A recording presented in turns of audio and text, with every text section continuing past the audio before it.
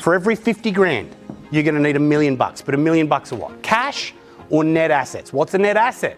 Net asset is the difference between the value of something and any debt you might have on it, right? So say you own a property that's worth 700 grand, but you owe the bank 500 grand, it's only a net asset of $200,000. Okay, everyone look at the bit of paper. Now, by the way, I'm sure every single person had their passive income number written down on their bit of paper, right? If not, quickly do it now. Okay, whatever that figure is for you, 100 grand a year, 200 grand a year.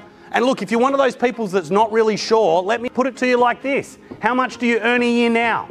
Is that enough? Okay, but maybe you can use that as something relative. What, do you need double that, triple that? Just a bit more than that? Less than that? Okay, now if you want to know where you're going to need to get to, what asset base you're going to need to accumulate, here's what you do with that passive income number. Take that passive income number, and the first thing you want to do is double it. Then after you double it, add a 0 on the right-hand side of the number, just in case. Okay, so double it and add a 0. So let me walk you through it.